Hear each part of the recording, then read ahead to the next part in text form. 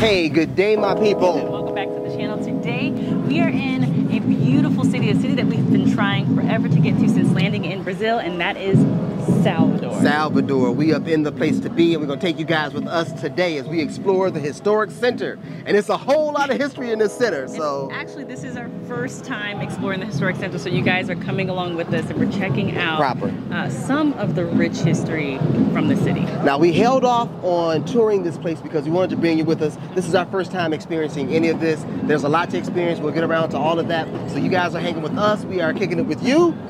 Let's do it. Let's explore. Let's go.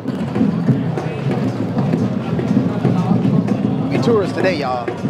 Welcome to the historic neighborhood known as Pelourinho, or Pillory in English, or sometimes quite simply Pelo. It was the city's center during the colonizers' period, and named after a whipping post stationed in the center plaza. Yeah, right there. Right there where those drummers are. Yeah, this historic center is extremely rich in historical monuments which weren't rich for anyone but the ancestors of the colonizers. This was a slavery market. Yes, this UNESCO World Heritage Site is where Africans were chained, beaten, whipped, and shamed. Every church and every mansion is the fruit of our suffering. But thankfully, it is not the beginning or the end of our story. So, we told you guys this place was historically significant. This is one of the largest and one of the oldest slavery ports in Brazil, which means in the New World. I mean, in general, it's one of the oldest cities. This was the first capital of Brazil. Yeah, it was the capital of Brazil, and it is the capital of the state of Bahia. Proper. So right now we're standing in something called Pillory Road. Now this particular road is where they had all the criminals, scallywags, and slaves. They would be cuffed inside of pillories. And if you don't know what that is, that's when you have your head through a little wooden device and your arms over there, and you hang out on the street all day, and the public will come by and pretty much torture you. So this was the area of public shaming way back in slavery times. Brazil was actually one of the last places, right? In the last in the Americas to abolish slavery. So a lot was still going on in the area, but this area, it's been turned into a really vibrant, culturally rich area, but a part of that culture is the dark past of it being Pillory Road. There's a lot of shops around this area, lots of different tourist kind of things to get into, and it's just an interesting place to be. So I know we have these places in the States, but you don't talk about it. You know what I mean? Like the old plantations where people have weddings at and stuff now down in New Orleans. Nobody talks about what it used to be. Bahia, kind of like their Plymouth Rock. This is the first place that was discovered by the New World, the Portuguese. And it was the last place to be let go of. This was a lucrative state. Sugar plantation. I mean, this place made them a lot of money. And another fascinating fact about it is that this state is the blackest state in all of Brazil. This city has the most Afro descendants, Afro Brazilians in Brazil. And this is known to be the blackest city outside of Africa in the world. So, those are a lot of claims. That's saying something. That's saying something. But I'll tell you something else too that I like about the culture here. Like, we talk about the familiarity of everything. You see a lot of aunties, you see a lot of cousins, you see a lot of people, and we have kindred spirits. What I don't see a lot of is divisiveness. I see a whole lot of unity in this area. I see a whole lot of unity throughout Brazil. So again, this is yet another place that we were told was, dangerous, don't go check it out, yada, yada, yada. Tell you something, man, come on down here and visit it, check it out for yourself. This city in particular is worth your time. It's fun to be in, it's safe, it's beautiful. Another thing we didn't tell you was that it was a seaside city. Seaside. Woo! And we're staying over in a neighborhood called Costa Azul, which we'll tell you about a little later, but we're loving the seaside, the access to the beach, to the water. It's beautiful. All right. Keep moving, baby. All right. It's here. Hey, let us know if y'all know what this drink is. It's like it's a lemon juice con coconut, lemon con coconut. Rapaz, eu nem queria. Oh man, it's really good. I know that. Thank you. Obrigado. Afro-Brazilian culture. still dominates this area heavily. Music, art shops, food, community, all sing a harmonious tune here. And if you listen closely, you can hear Africa. But normally the Indians does. Okay. But this is a group famous as the name Chimbalada. Began to take his very, very, very big group. See? They're all painted. Ah. Paint. Indigenous With people. this group, So it's indigenous with the African yeah, mix. Okay, like okay. Mix. So this artist is the same that did that work there. Okay, okay, okay. Now, is it only women that get the paint on the face and the body? The group. It's the whole group? Okay. The group that plays men. See, oh, okay. So this guy bring this for women. Ah, okay, You know? okay, okay, okay. Obrigado, man, thank you. All right, y'all. I'm ducking the Geechee, man. I don't know what just happened. She hit me with a bunch of leaves. I said they smell good, and she was like, $50. I was like, okay, I'll be right back. Ooh, baby, I need to jump in this water, but I want to do it. It is cool hot. us down for real.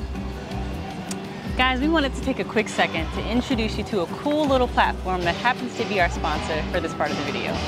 It's called Buy Me a Coffee. Now, you may have seen this sporadically in our videos, just pop up here and there, something like this.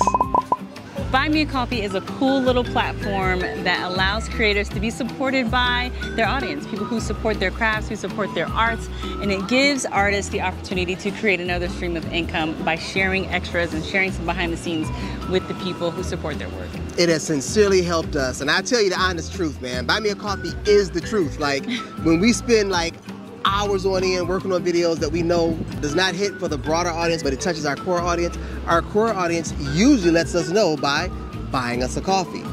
People give generally in $5 increments, which is buying you a coffee, to support whatever cause you have going on. And I do want to say thank you to everyone who has supported our channel in every facet, and those who have been supporting us on Buy Me a Coffee. We truly, truly appreciate it, because You guys held us down. It's a piece that funds our travels. I mean, real talk. We wouldn't be able to bring to you the beautiful cities that we are able to bring to you. It's really an altered state of mind, a different mind frame from, you know, working that 9 to 5. Like actors, artists, people who get paid off of their creativity. You might at times feel like you're walking around with a tin cup in your hand, begging for things, you know what I mean? But we don't like sponsors all over, all up in the videos, you know what I mean? But this is a sponsor who we really endorse, who we really appreciate, and we want to invite you guys to use Buy Me a Coffee. We partner with them, and they're gonna offer to tip different people who open their Buy Me a Coffee account through the link below. So if you are a creator, you have something to share with the world of podcasts, you have a blog, a newsletter, something where you're creating value for people, you can use Buy Me a Coffee as a platform where your audience can support you there. Now, we just set up some free downloads for anybody that buys us a coffee. Please feel free to go out there. If you've purchased a coffee in the past, go download you different city guides and pictures from our travels and all that kind of good stuff. And we have a new campaign. And that's because there's a new feature. There's an awesome feature on Buy Me a Coffee called the wish list. We want to take our channel to the next level after we hit 50K. 50K! 50K, which is We're around the almost there. corner. We have 45,000. When we hit 50K, we want to up our level. And to do that, we need to get a new camera and new equipment. And we're funding that via Buy Me a Coffee. So if you want to see this channel take a next step and you can support it, we're not asking you to break yourself. Please feel free to go out to buy us a coffee. We can do this together. Yeah, feel free to go out to our Buy Me a Coffee site. The link is in the pinned comment here. It's also in the description if you want to check it out as a creator. But if you want to check out our wish list, go over there. There's some items that we're looking to eventually upgrade our equipment for. Eventually. And we appreciate any support we can get with that. So that's what's up. Love is love. Now back to the program.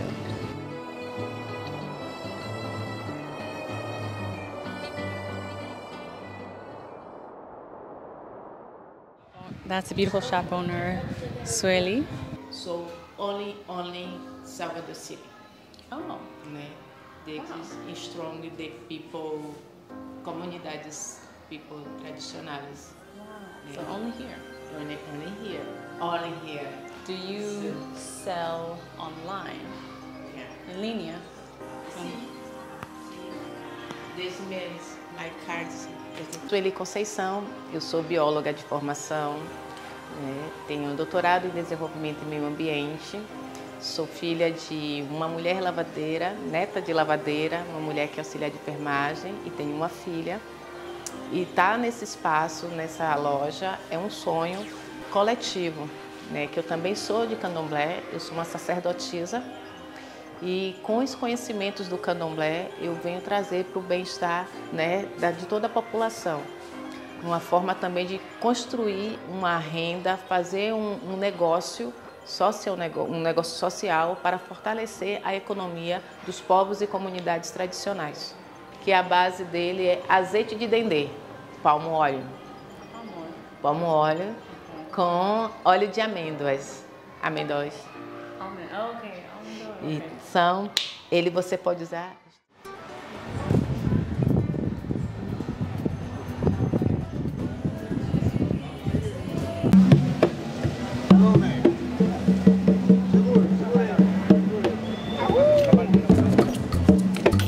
Tips for coming to Brazil, take 1. Brazil is huge.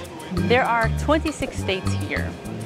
Don't feel like you've been to one place in Brazil and you've seen it all, because it's completely different. Throughout the different states within this country are various different cultures, shades. It is a huge and dynamic melting pot of cultures. It takes a lot of exploring and experience around Brazil to realize just how diverse and vast and cultural this place is. If you come in here, there's a few things you need to understand. First off, and at the top of the list is only 5% of Brazilians speak English. All right, so you need to understand some Portuguese, man. So study up on your sim and sem, and you know, what you're gonna learn how to say a whole lot of is obrigado and obrigada for the ladies, you know what I'm saying? Thank you, thank you, thank you, thank you, thank you. Obrigado, obrigado, obrigado, obrigado. A lot of the ATM machines don't have cash. Now look, there's two fascinating things about this. For one, when you find a group of ATMs, it's literally like 20 ATM machines right next to each other in its own little ATM space. But it's also like whack-a-mole, because half of the time, the majority of them will not have money. You need to have cash. Everybody accepts credit and they work off of an electric debit system. But since we are from a different country, we want to use our credit cards, and their machines just weren't able to process my particular card. So go to an ATM machine, keep cash on you at all times. And another one, the voltage here is different than the States, you guys. They use 110 through 225. They use a couple of different sockets, but this is one that they use. Y'all see that? Yep. So you're gonna need an adapter. What you're gonna need is a universal travel adapter regardless. If you are a traveler, you need to have this in your arsenal.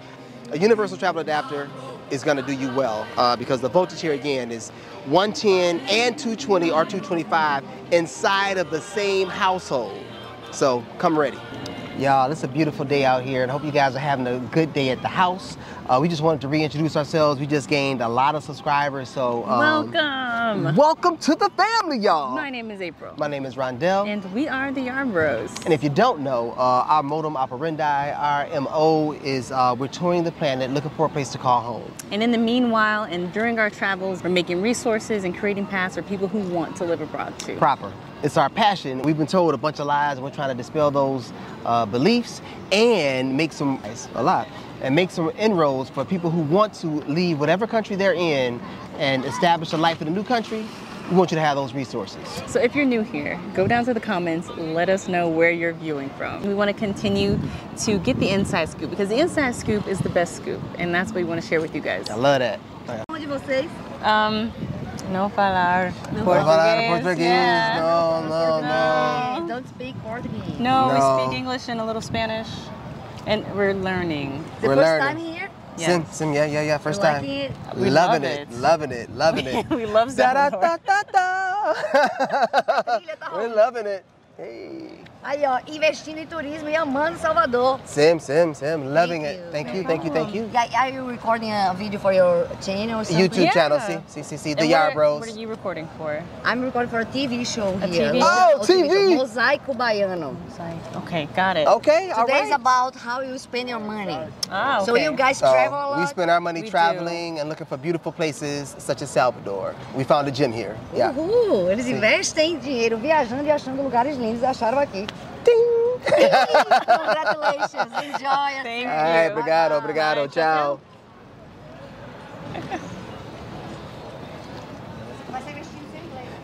All right, so somehow we always end up in these little shoots. What were we saying? Looking for a place to call home. We really enjoy providing resources for you if you are willing. If you want to get up and get out and see the world, we want you to be able to, so we're providing resources to do that. Exactly. Road maps, y'all. Making it happen. Let's go.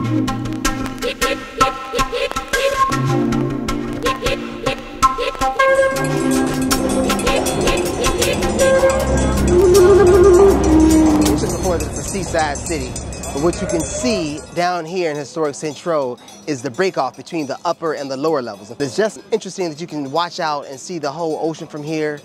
This city has several fortresses and forts set up all around it. It's just tranquil, y'all. Tranquil, baby. The whole vibe.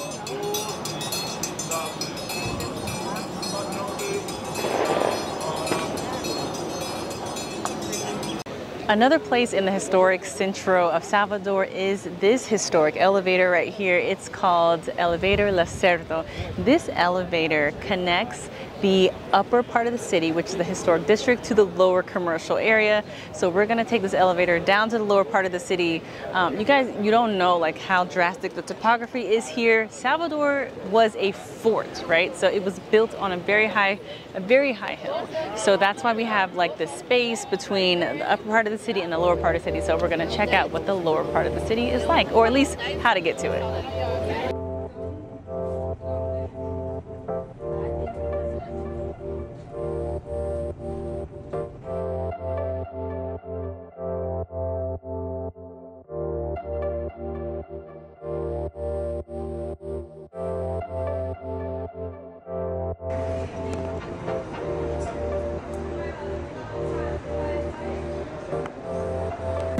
Tourists for a day, y'all. I said we're tourists for a day. Tourists for a day, y'all. We're tourists for a day.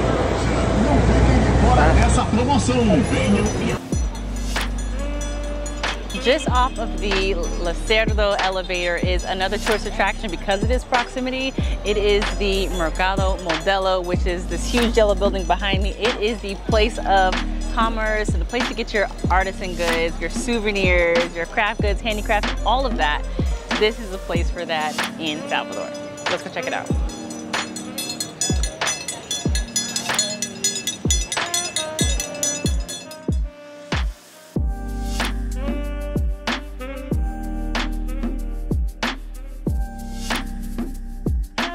Oh yeah, Modelo Market has AC, so you might want to find this as soon as you get here.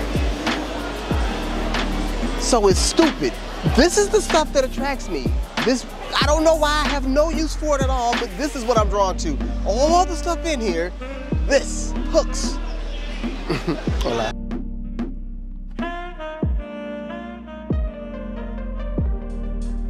So again, if you guys know anybody here in Salvador that can help us put together a dope documentary, obrigado, bro. Okay. Okay, okay. My name is Paulo. Paulo, my name is Rondel. Nah. You from Salvador? Salvador, bien. Okay. Salvador. You talk to my audience, man. What's your name? Yeah, my name is Paulo. Nice to meet you. Y para con vos, esperamos vos aquí en Salvador. All right. Lugar melhor del mundo. De Brasil, aquí. Hey, Salvador, long time? Yes. Pero que Me gusta Salvador? me gusta, pero que yo moraba en Río. Oh, okay. Ahí de Río vine para acá. And then you came to Salvador? Yes, go, Salvador. Okay, okay. Espero que estoy acá con mi mujer Sí, y mis 3 niñas. sí. Y no necesito efectivo. Necesito que a base de cohesión, Sí. a base de nosotros, que ayudaste para pegar 2 marmitas para que podamos Comida? para comermos Sí. que no. Okay. ¿Sabes cuál? La iglesia, Sí. yo, mi casa, Okay. 2 por la iglesia. Are you up? Yeah, no. Oh no, right over there. Okay. Yes. Okay, okay. You got you some swimming trunks? Do you swim? Do you swim? Yeah? Get your boat off. I'm gonna turn this off. Hey, thank you all for joining us on this tour through Salvador. You guys, this is our first video about Salvador, and there are a lot more stories we're gonna bring you guys from the city. It's layers to this, and this was the first one. It gets deeper and deeper. And if you guys are new to the channel, my name is April. My name is Rondell, Thank you for hanging out to the end of the video. and we'll see y'all in the next one. Peace.